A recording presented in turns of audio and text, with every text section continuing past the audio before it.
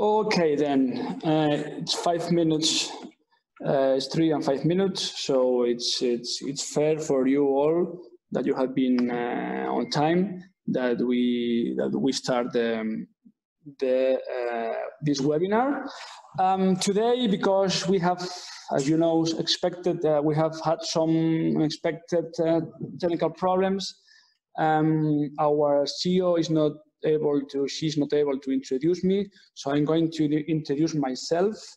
My name is Jaume Nin. I am the Technical and R&D Director of TMCOMAS. I've been in the company for 15 years, and my basic formation is chemist. I'm chemist, and then I've made a PhD in material science, more specifically in thermal spray, in the University of Barcelona. And after that, I also make the studies of welding engineer. So I am a European welding engineer. And here in COMAS, well, so we have been working for many years with them. And I have a very big background in heat treatment, brazing, welding, thermal spray, of course, because of my foundation, of my background, as well as machining and baby bearings, technology, and so on. For all of you that don't know TMCOMAS, we are a mechanical workshop with very, very high capacities of surface engineering, thermal spray, laser cladding, and baby bearing casting capabilities. And we work for oil and gas and petrochemical industry, especially in south of Europe, and also in the north of Africa, and we are starting right now in the Middle East. So, well, after that brief presentation, I will proceed. Today, I am going to explain you, I'm going to talk about thermal spray. Thermal spray is one of our core business. It's the technology that we introduced to in our company about 40 years ago. We were the first company in Spain to take thermal spray technology into the market. We took the technology from Switzerland at that time, and yes, we've been the pioneers, and we are the leading company in Spain using thermal spray for third parties, for our customers. We don't have an own project, an own product, sorry, but we use it for our customers to help them with surface problems. So the title of the webinar is Thermal Spray, Main Characteristics and How Do We Apply It to Meet Industrial Needs. So let's start.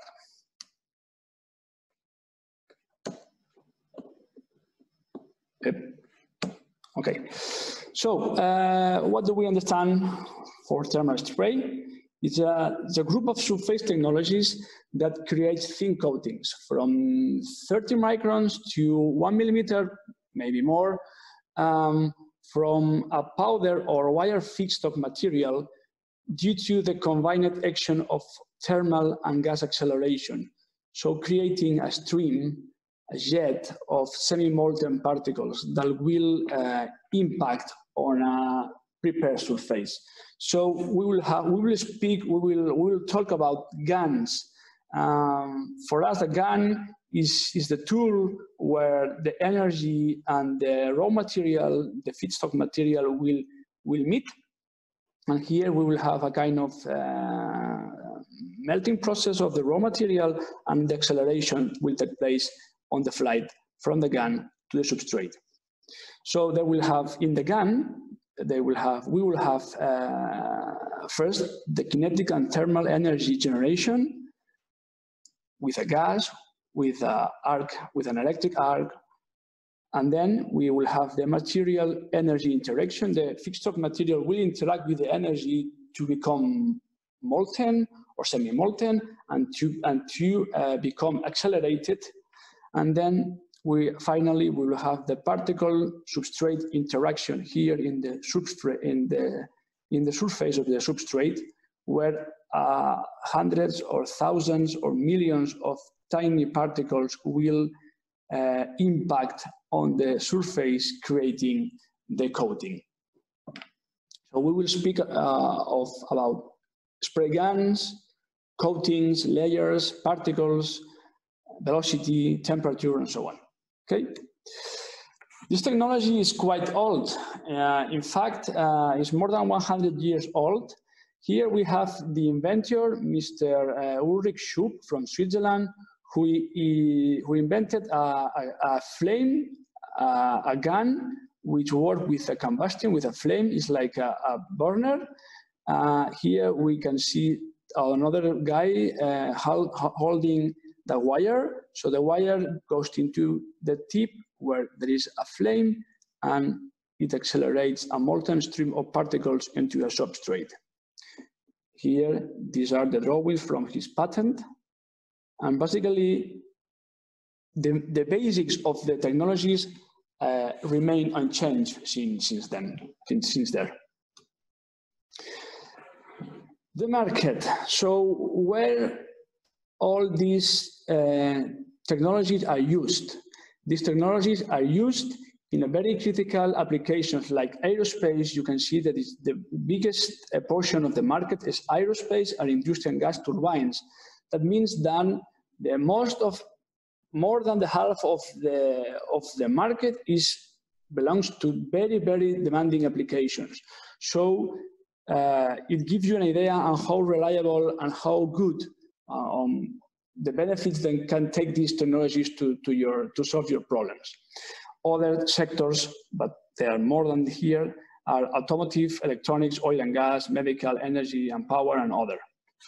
There are hundreds of applications that will fall into this small portion of the share, which is others. And we are in TMCOMAS, we are focusing more or less in oil and gas, power generation, and others. So let's start talking about how the coating builds up. First, we have the impact. Okay, all these small droplets will fly, will come to the substrate, and will impact on the surface. And every tiny droplet will spread, okay, over the surface. This spread particle, we call it splat, okay? And depending on the speed, the portion, how molten or solid is the particle, and the substrate roughness and so on, it will create a splat pattern or the other. So we have different splats, geometries that depends on spraying parameters, feedstock material, substrate roughness, and sometimes substrate temperature, and so on. So we have to play with all these parameters to achieve the best splat morphology, because this splat morphology, when the coating is going to be built up, will give the coating the properties of the coating.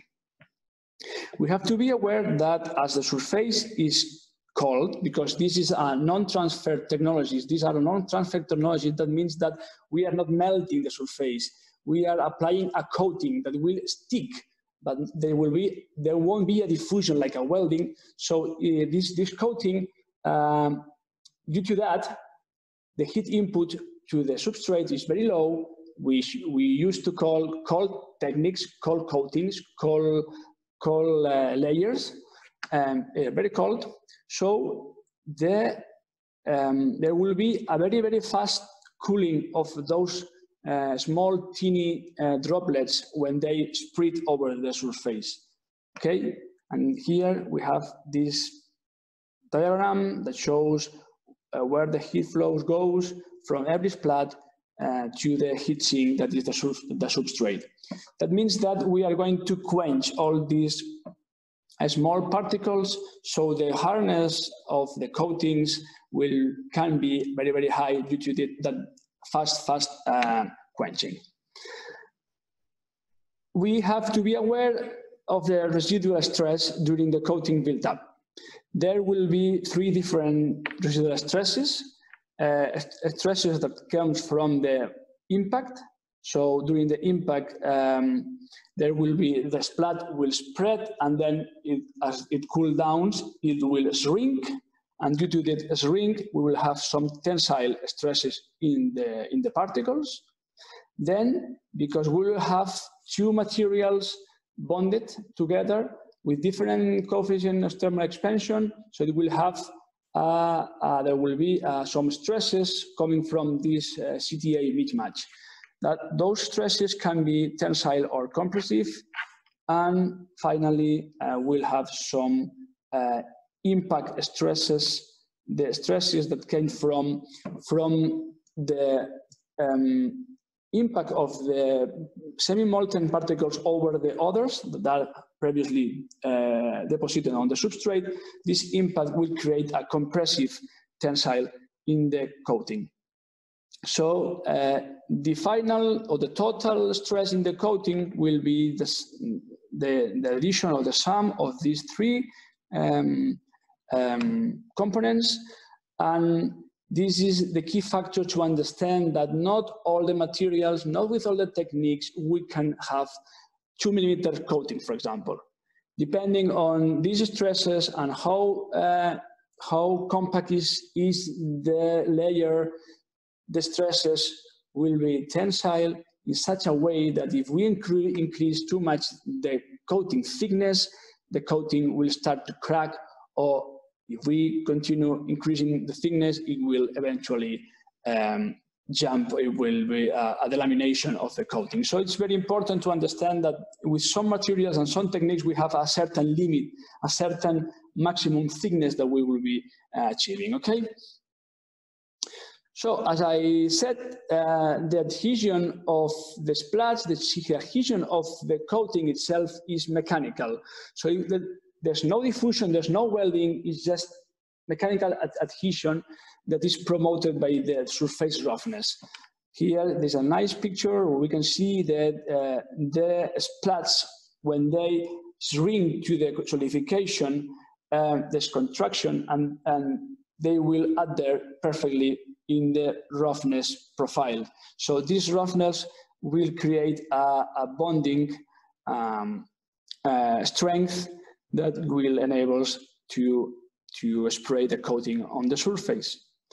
Okay, so the roughness is very important, plays a very important role in the adhesion of the coatings. It's very important to have a good preparation of the surface, clean, without oxides, without paints, and with a certain roughness to create a good adhesion and hence to create a good coating.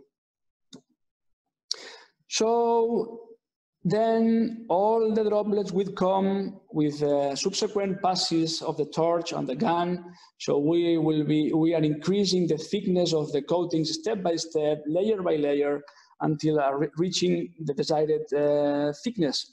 And this drawing shows how this coating is created. So there will be splats, it will be some oxidation, depending on the technology, will be higher or lower. It will be microporosity, some unmelted particles, and this will be the coating. Here in the right side, I've presented three different cross sections of the coatings. A metallic one, here you can see the coating after the oxidation, after working at high temperature, there's an oxide layer in the interface between the substrate and the coating. Here we have a abradable coating nickel graphite with a lot of graphite particles on it that will create a very soft coating. And here we have a gradual layer coating from metallic ceramic, and pure ceramic coating applied on TBC coatings, for example. So depending on the material, depending on the technique, the appearance or the structure of the coating will be different, and it's, well, you have to know, you have to have some knowledge in metallurgy to understand how a coating looks like in its cross section. Okay, so Up to now, I have spoken about thermal spray in general. Now I'm going to speak some of the most common techniques available in the market. I will concentrate on the fourth techniques that we have here in home in TMCOMAS. Obviously, there are more in the market, but we only, and there are a lot.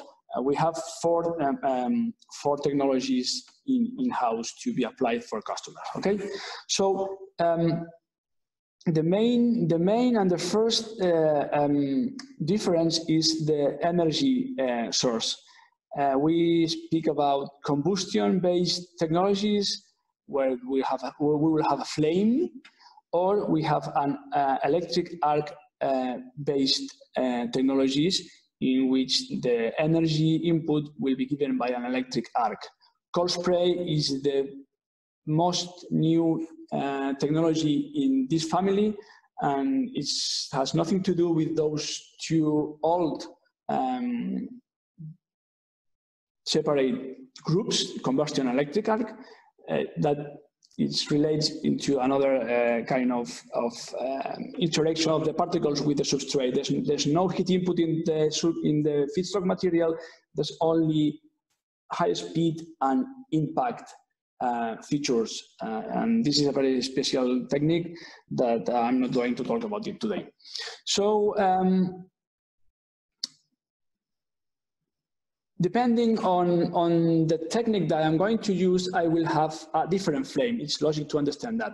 So, and I can choose techniques that will give or that will promote velocity instead of temperature, or I will have more temperature than velocity, and I can play with that to make different coatings, properties, or to, with the same material, have very different porosity, for example, to play with that. So I am giving you a summary of all these techniques, where they are, where we talk about the velocity and flame, and well, all the technologies that will promote velocity will have reduced porosity, very good strength, increase interlaminar cohesion because the impact velocity will be very high, so the cohesion between the splats will be higher than if we go to lower velocities. On the other hand, if we increase temperature, we will have more oxidation, we will have more phase transformation during the flight of the particles in the flame to the substrate. So we can play with that, okay? Okay, now let's go into more practical things. Where do we apply these coatings? Well, in the workshop, this is our workshop. We have 3 booths. They are soundproof booths with extraction and fully optimized with robots and turning tables or lathes for roads, or piston rods or whatever. And this is more or less what it looks like. So we have a filter, we have the extraction of the flumes here with a booth, a robot, turning table, and outside the coating, outside the booth, sorry, we have the panel, the touchscreen controls for controlling the process parameters, the powder feeder, and the powder supply, the cooling, the chiller, because all these guns are water chilled. So we have a chiller, we have a lot of peripherals that are going to be used at the same time to apply the coatings. So now let's jump to the 4 techniques that I would like to explain you today. All the explanation will be based on the same. I will start with the basic design, then I will tell you some examples, real examples, where we are using these technologies in our workshop, okay? So the first one is that one that Mr. Schub developed more than 100 years ago, that is wire flame spraying, okay? This is a very basic design. We have a wire that will come actually into the gun, and here in the point of the gun, we have a flame. It's like a burner, oxygen plus most of the times is acetylene, but we can also use hydrogen, propane, natural gas. And of course, there will be a compressed air that will make the atomization of the material that is melted here in the point of the wire. So the wire became solid, and here in the flame melts the point of the wire, and the compressed air atomizes this liquid point, creating this jet of molten particles that will impact on the surface. It's a very simple equip. There's a control cabinet to control the gas flows, a compressed air, a wire feeder, and a gun. So it's quite basic. Okay. So what TikTok material can we use? Can we spray with wire flame? So it has to be metallic because we have to create the wire, and we are just relying on wires here: carbon steel, stainless steel, copper alloys, brass, molybdenum, zinc, aluminium, babyit, nickel alloys, and that's it. That's a lot, but that's it. We cannot spray ceramics, although some people will complain about that because there are some special guns that are using acetylene and they can spray some ceramic rods, but there's a very specific gun and it's not the most common. How do the coatings look like? So we will have usually high thickness, up to 2 millimeters, because this is a low power, low speed technique. So the speed it will be not very high. So the particles will travel during a lot of time, a lot of oxidation, and the impact will be not so strong. So the stresses will be low, and that will allow us to make a thick coating. So up to 2 millimeters or more, high porosity, because that small velocity, high ice spray roughness, even that most of the coatings after spraying we are going to machine, but anyway, in this case, the roughness after the spray, after spraying the coating is high. And there will be a strong oxidation. Here, oxidation, this is a copper coating into the tin coating, and all these black areas are the oxidation, the oxides that are created during the flight of the particles to the substrate. Some examples.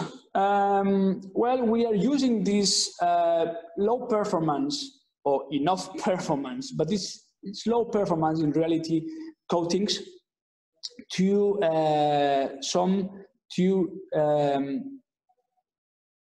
restore the dimension of the parts of our customers. In this case, we have here a piston rod that due to the wear or due to the function of this piston rod, the seat of the bearing has become loose, so we have to recover the original dimension, and to do that we are spraying an inner coating in an inner diameter. We can spray in an inner diameter or in an outer diameter. So in this case it's inner diameter, and we can spray carbon steel, stainless steel, nickel-based alloy. Mostly we use carbon steel to spray these coatings.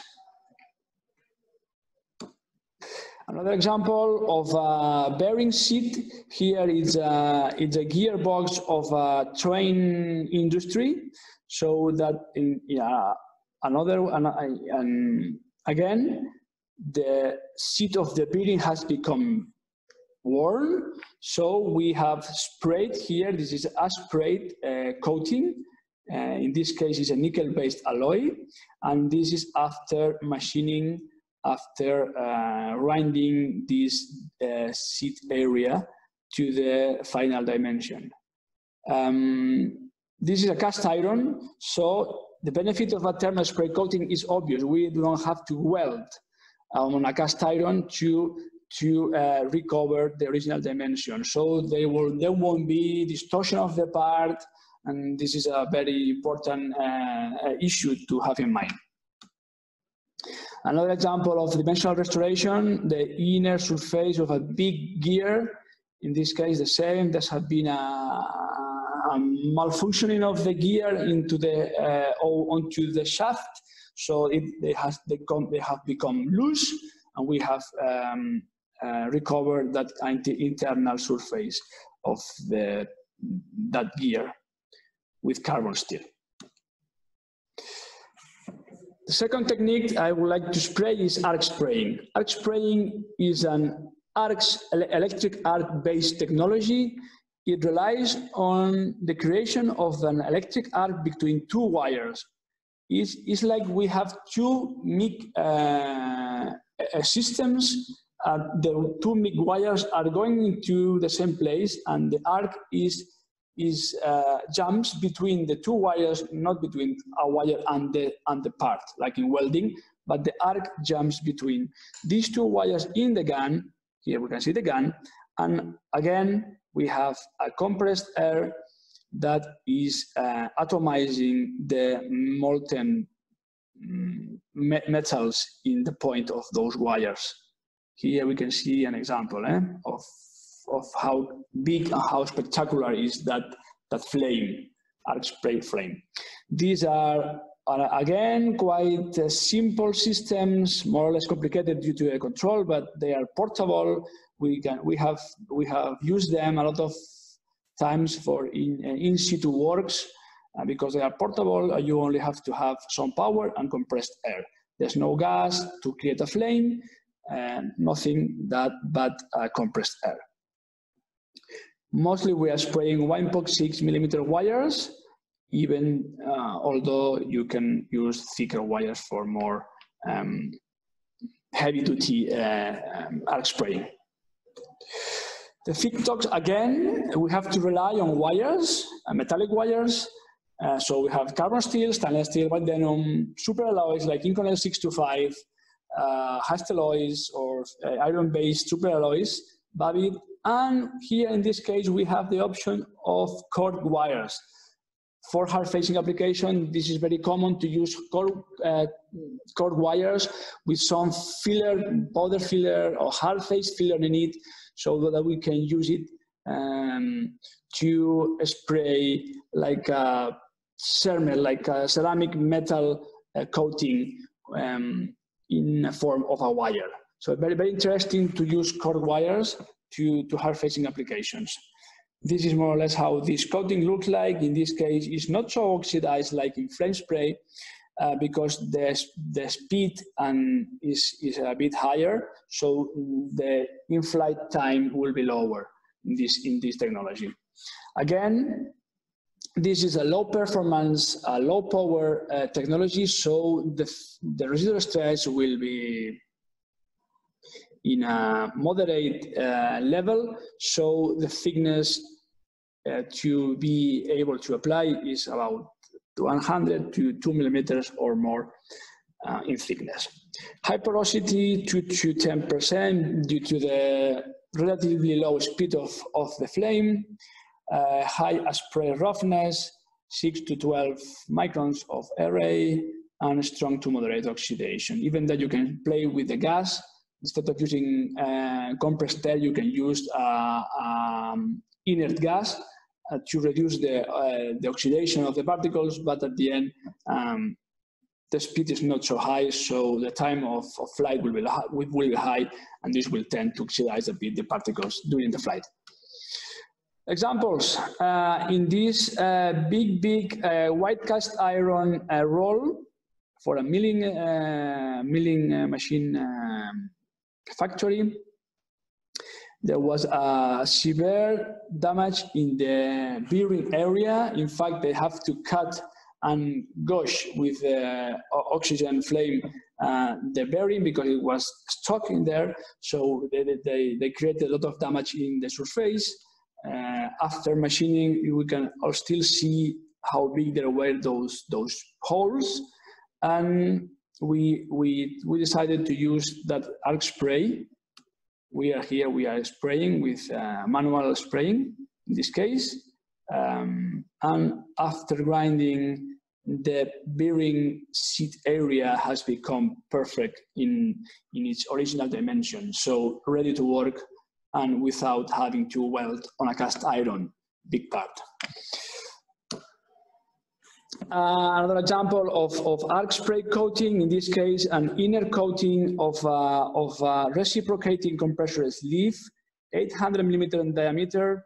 In this case, here we can perfectly see this area has been restored, and not only restored, but because using this relatively high hardness coating, we are increasing the wear performance of this sleeve, and so the customer will have this part working more time due to that different and higher hardness coating in this area of the part. It's obvious, no? This was a cast iron sleeve, and we have almost doubled the surface hardness due to that arc spray coating, martensitic stainless steel. Another example here in our workshop, we are restoration the final dimension and also hard facing of a paper mill roll. And in this case, we are using two guns because it's a quite big part. So the spraying time was quite a lot, and using two guns at the same time, it allows us to reduce the spraying time to the half. So it was very interesting to create this kind of handle system to put two guns at the same time. And in this case, we are using, again, this martensitic stainless steel. Now, let me introduce you one of my favorite techniques, which is high velocity oxy-fuel HVOF technique. This is a state-of-the-art technology, a very powerful technology that we are using every day to the most demanding applications. In this case, we are talking about a high velocity technology, a high power technology. So we will having coatings with few porosity, few oxidation, and so on. So the basic design of the gun is more or less a burner. So we are again relying on a flame to give energy to the feedstock materials, but this has a special design with a combustion chamber that it will have here a pressure about 10 to 12 bars and a small exit of those combustion chamber through a barrel. So we have a Dela barrel, a conversion diversion barrel, and this will create a abrupt exit of the gas, creating itself a high-speed flame. The systems are a bit more complex. We still rely on compressed air. We still rely on our fuel and our oxygen. We are using propylene, propane, hydrogen, natural gas, kerosene. Here in COMAS, we are using natural gas, but all these fuels can be used to create the flame. We have a powder feeder. It has to be pressurized to overcome the pressure of the combustion chamber.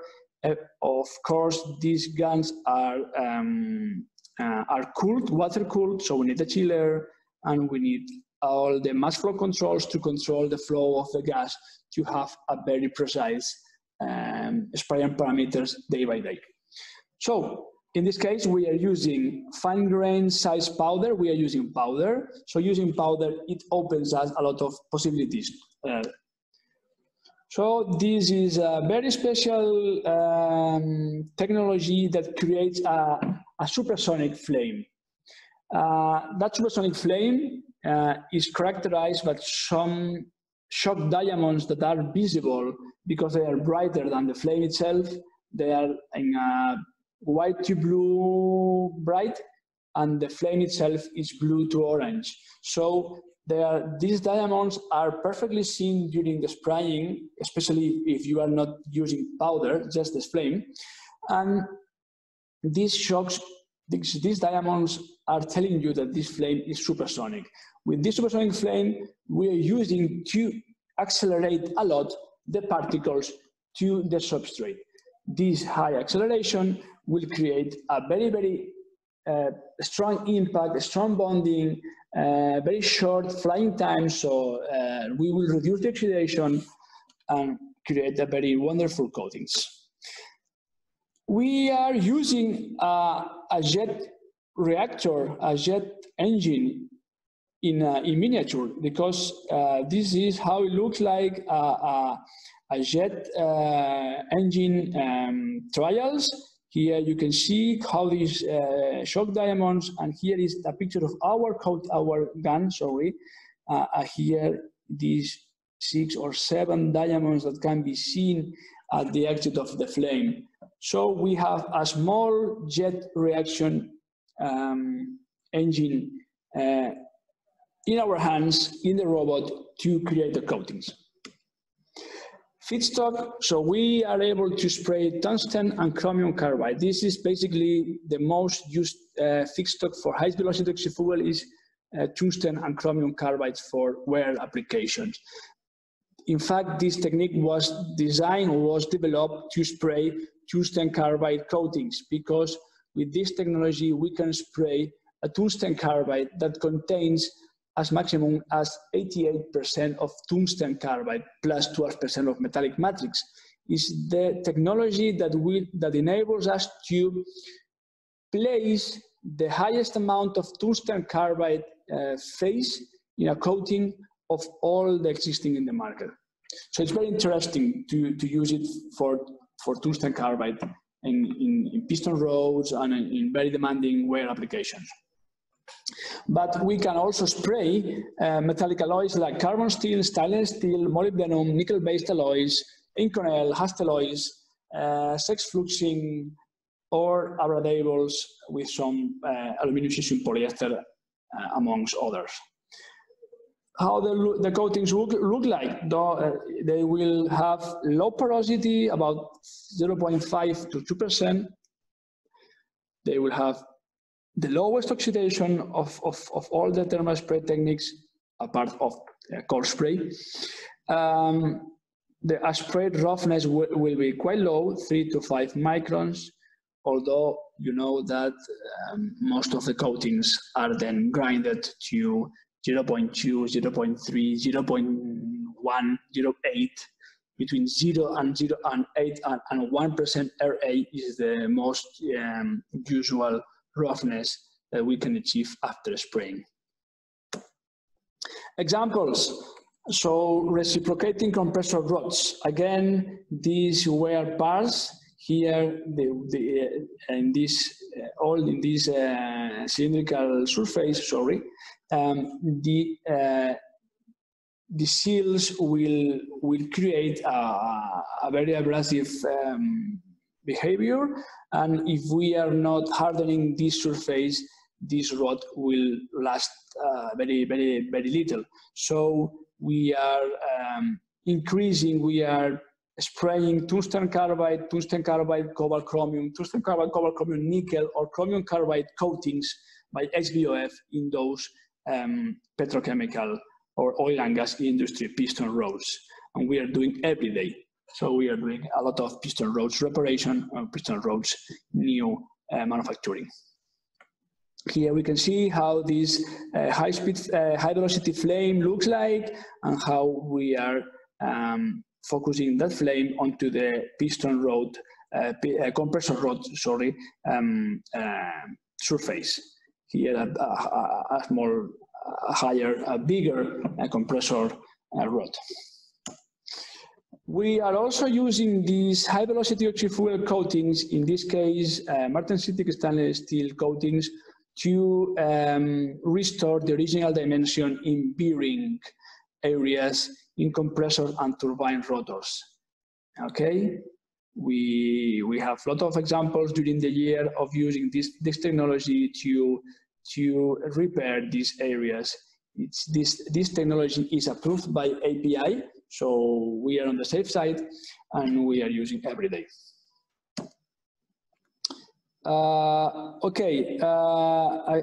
Another examples for wear protection in general of various application. In this compressor shaft, big compressor shaft, 3 or 4 meter long, we are spraying tungsten carbide into the shaft sleeves.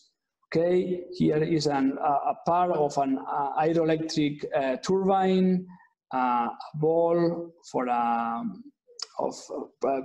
chromium carbide protection of ball valves. We are spraying more than between 2,000 and 5,000 balls per year for different customers. So we are very active on chromium carbide spraying on ball valves. More examples, 5 meter and 400 millimeter diameter tube for Navy, for sea water application. In this case, we are spraying in Cornell 625. We can spray stainless steel. We can spray. We have guns, inner guns, able to spray in inner surfaces like this mill. This is a ball mill. We are spraying tungsten carbide. Pump casings of chromium carbide. Another pump case here for wear protection of all the inside of the pump. And we are doing a lot of tungsten carbide and chromium carbide for those applications. Remember, with those coatings, we don't have to weld. We are not going to distort the part. In fact, this big shaft is a tube. It's a 15 millimeter wall tube that has been protected with Inconel. It's 5 meters long. So imagine how this tube will become after welding a simple area of that tube. More examples of wear protection of the surface, of the inner surface of the reciprocating compressor sleeves. In this case, there is a sleeve, or here in this case, it's the compressor casing itself that is going to be coated here inside with tungsten carbide by HBOF. Sorry, the last technology I'm going to explain today is plasma spray, is atmospheric plasma spray, APS. This is the most versatile technique of all. It has so much power that you can spray virtually any material you need. Ceramics, tungsten carbide, metals, molybdenum, all, because you have a lot of power. So with that power, you can melt everything. So this technology relies on the formation of a plasma at the end of the gun. Plasma is a state of the matter that is characterized by the high conductivity and high thermal, electrical and thermal conductivity of that media. So we are having, depending on the gas and the voltage, we are having between 12,000 and 20,000 kelvins. So we have enough temperature to melt everything. The gun basic is simple. We have a cathode, we have an anode, and between them we are facing a high voltage and a stream of plasma gas goes through, and we are creating this plasma. So we are using argon, helium, nitrogen, hydrogen, and their mixtures. Again, we are using powder. The flame in this case is not so spectacular, it's not so big, it's shorter, but it's quite powerful. And there are relatively high complex systems, because we will have the chiller, heat exchanger, powder feeder, pressurized, compressor again, control equipment is very sophisticated because it has a lot of safeties, and the control of the arc plasma is not so simple. So there are a lot of electronics on those systems, and of course gas. So there will be mass flow controls to control the flow of argon, the flow of helium, to make the mixture. And every day you keep the same mixture to have the same properties and to have the same coatings. So at the end, those ends to be very complex and expensive systems. But they allow you to spray all the ceramic, all the materials, metallic alloys, super alloys, inconels, asteloids, and ceramics, aluminum oxide, titanium oxide, zirconium oxide, chromium oxide, and a lot of this mixture of oxides that are only sprayable by APS. Okay, you can also spray by HVOF, but with a special gun, special powder, special conditions, and not with a very, very high output. But with the plasma, you can do it. You can do everything you want, even to spray tungsten and chromium oxides. Sorry, there's a mistake. Tungsten and chromium carbides. The coatings will have thickness between 20 and 300 and 500 microns, porosity in the low range, 0.524, low roughness, and moderate to low oxidation. So this is a technique that we are using mostly for ceramics, because for spraying tungsten and chromium carbides is the edge velocity, the HVOF is better. So we are using mostly for ceramics. Ceramics, to what purpose? So to spray or to create coatings to fight against wear. So we are applying these wear ceramic coatings, extremely smooth after grinding, to protecting sleeves, shell seal areas, pump pistons, and also inner coatings. We can spray the coatings inside of the parts, like here in this polymer industry rotary valve. The coating, the ceramic goes in here. This is for abrasive wear, abrasive protection of the part, because here it can handle polymer or grain or seeds. And in here for O-rings and for sealing areas.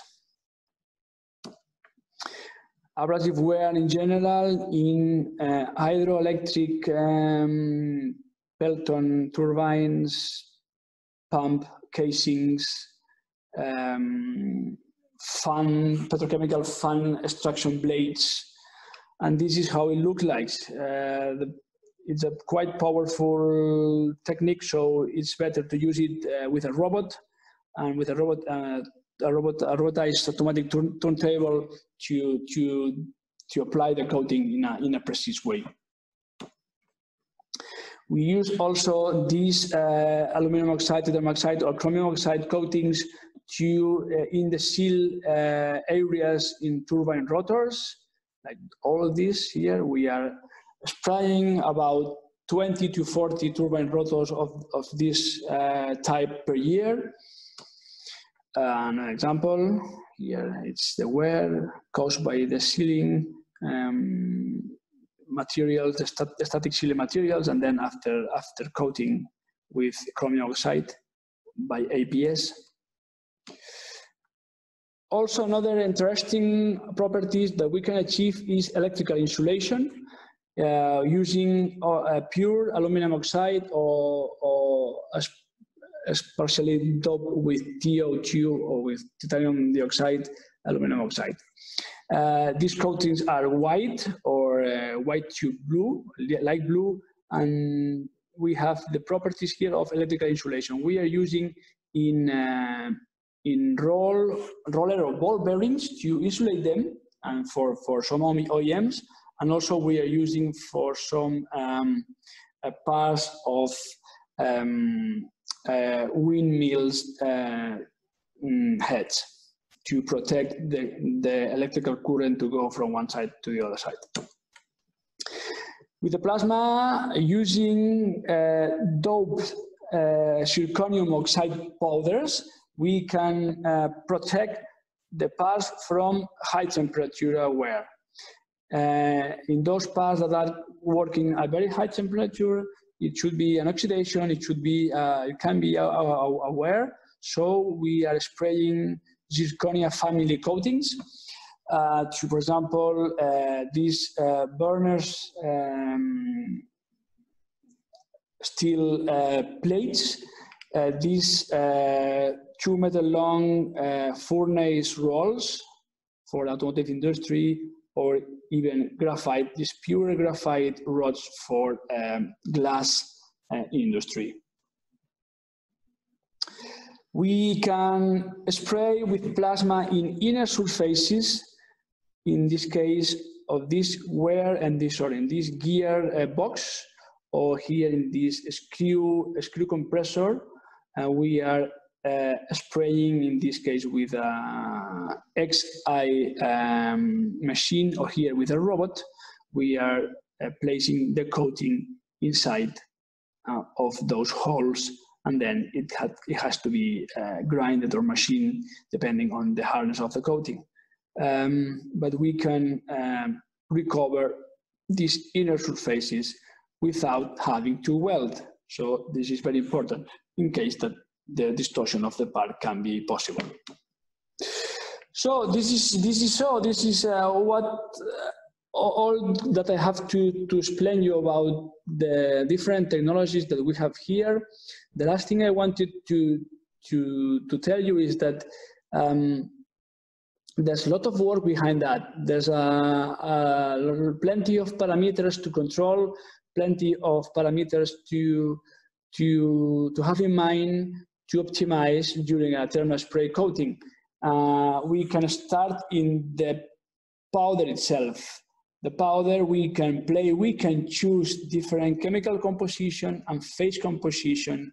We can choose, even in a same chemical composition, tungsten carbide, we can choose between different tungsten carbide grains, different tungsten carbide content, different grain size distribution of the powder, different morphology of the powder.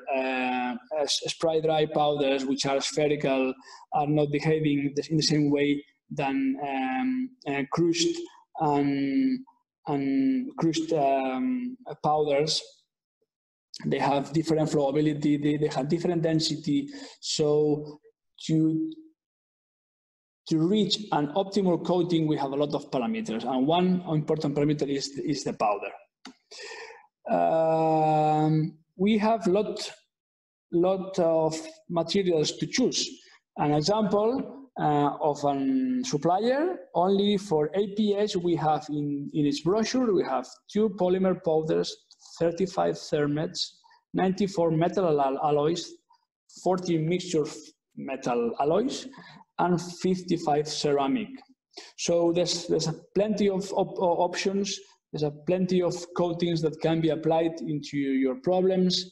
The only thing that you have to do is to tell your problems, and we will decide the best coating for you.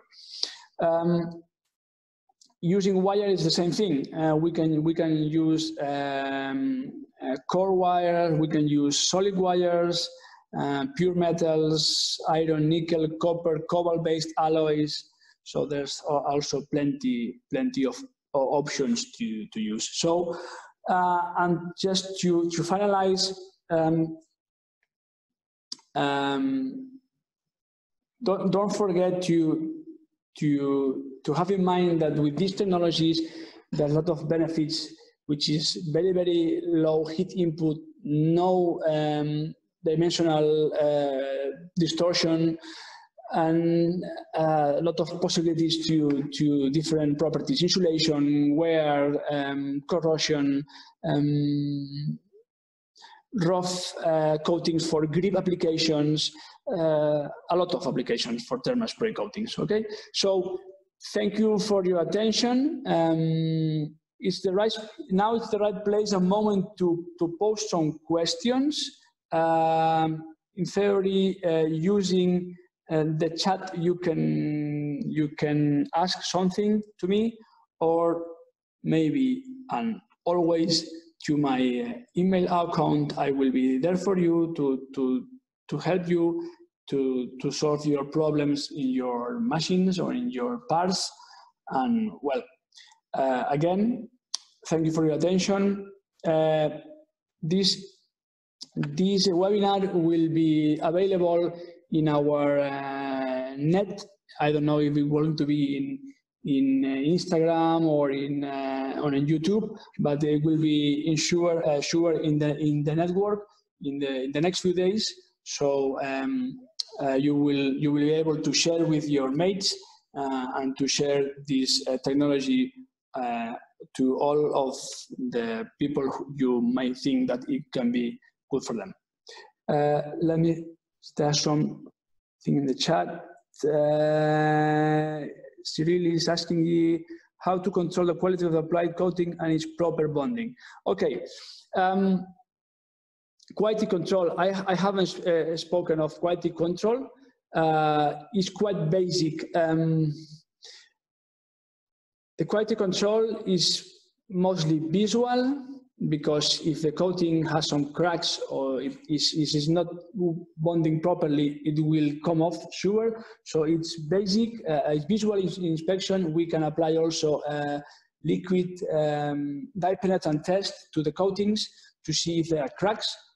And the bonding, the way to control is by coupons. So you can spray some coupons normalized, and then you can have like a tensile test. There is an HTM standard that it gives you the instructions to do that tensile test for thermal spray coatings. So we are relying on the bonding on the trials and the coupons. So first, if the customer wants to be sure of the bonding, we can apply these coupons just before spraying or after spraying the parts, sending to the lab, and they will give us some megapascals of adhesion. This is the only way to control the adhesion of the coating. Okay, so there's no more questions. Okay, so it's time to finish the webinar. I will allow a couple of moments more in case someone is daring to ask something. And if not, I will close the webinar for today. Okay, yeah, thank you all. They are sending me some greetings. That's all. Thank you. Have a nice day, and hope you see you soon in the next webinars that we will soon releasing. Thank you. Goodbye. Goodbye.